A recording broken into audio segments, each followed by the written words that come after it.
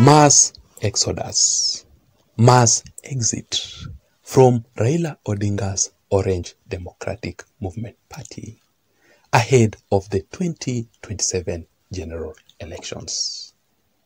Let me explain to you the factual details, and I want you to follow this particular analysis up to the end so that you can understand what exactly is going on within the ODM party among the leaders themselves.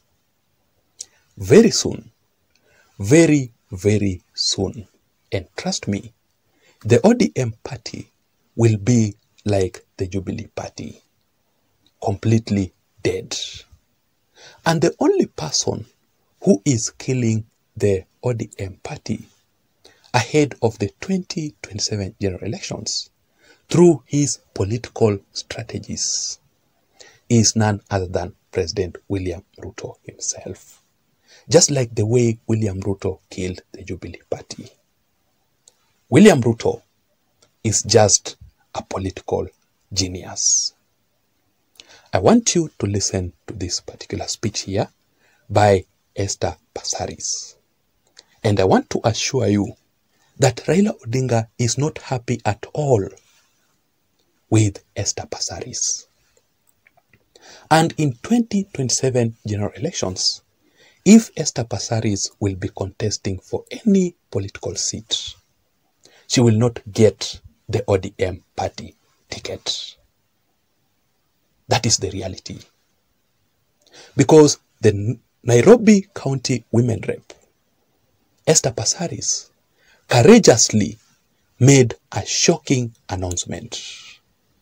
An announcement that she made in front of the ODM leaders, also in the presence of the Wiper Party leader, Kalonzo Musyoka, yesterday, during an event called the Citizen Legislative Conference, an event that was organized by Raila Odinga himself, an event that was attended by ODM leaders, some wananchi who were invited, and also some of the leaders from Azimio la Umoja, One Kenya Alliance.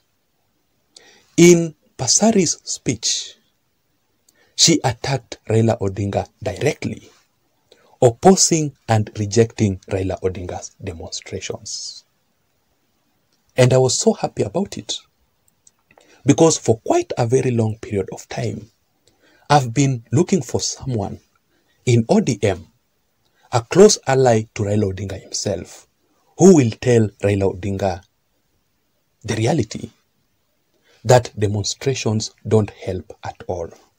Because it seems that Raila Odinga is being misadvised, misled by some of his political advisors. You will listen to Esther Pasaris' speech talking about it. Also, Esther Pasaris told Kalonzo Musyoka directly, face to face, to stop lying to Kenyans that he will be the next president. Because Kalonzo Musyoka in that event was trying to sell his manifesto that immediately he becomes the president, he will kill some issues within the Finance Act, like the Finance Bill, actually.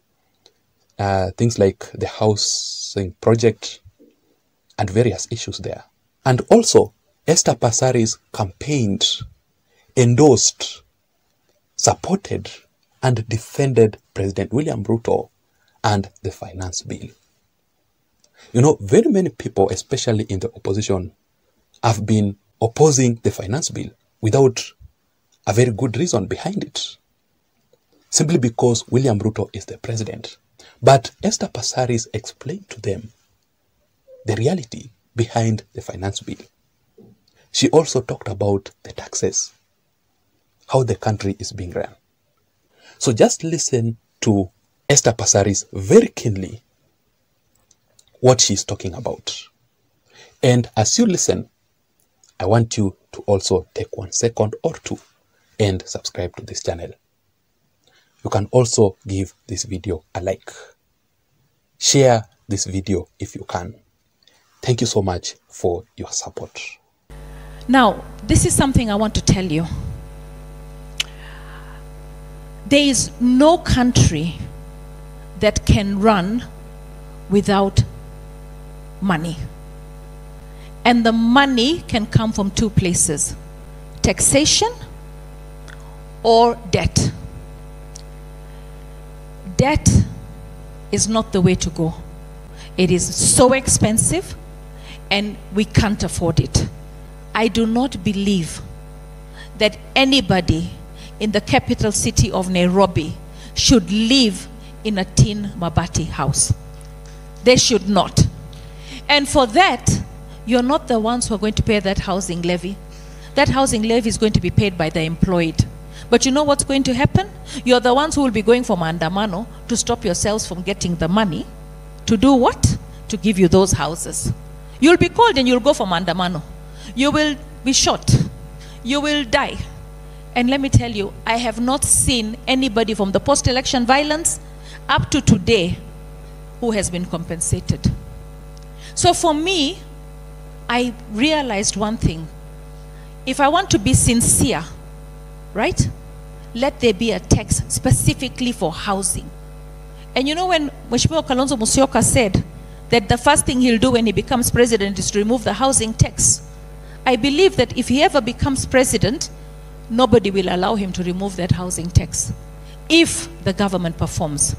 Let me also read for you this direct statement from Esther Pasaris. She says that, "I love William Ruto." Esther Pasaris declares her admiration for the president, expresses support for the finance bill. We have always said it here, that ahead of the 2027 general elections, very many ODM party leaders will dump Raila Odinga and the ODM party.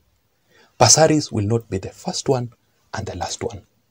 We expect more. Because of Raila Odinga's official exit from the local politics to his African Union Commission top job, very many leaders in ODM will not be elected back because they have always been elected because of Raila Odinga. So for their political survival, they must be with William Ruto. Number two, it is because of Raila Odinga's official exit from the ODM party and officially handing over the ODM party leadership to someone else. And also, William Ruto will win the 2027 general elections. It is very obvious. And there is no any politician who has ever wanted to support the losing side.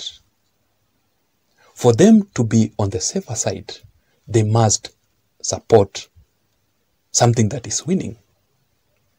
So they are running towards William Ruto because they know they will be on the safer side with William Ruto because he will win the 2027 general elections.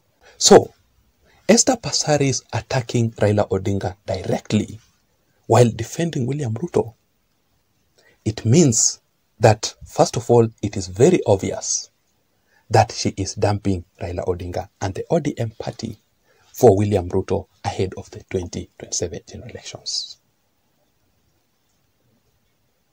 Number two, it means the fallout between Esther Pasaris and Raila Odinga in ODM. That is why they don't agree. Because few months back, if you can still remember, Esther Pasaris was summoned by ODM party disciplinary committee. She was warned simply because of her voting for the finance bill 2022-2023. So you can tell the rules within the ODM party. Very unfair. And finally, just like I have said it earlier on, honestly speaking, Esther Pasaris, the only reason as to why she has been elected in Nairobi County as the women rep, it is because of Raila Odinga. Without Raila Odinga, I don't think if Esther Pasaris can be elected. So because of her political survival, and Raila Odinga is getting out from the local politics for his AUC position, she must side with William Ruto.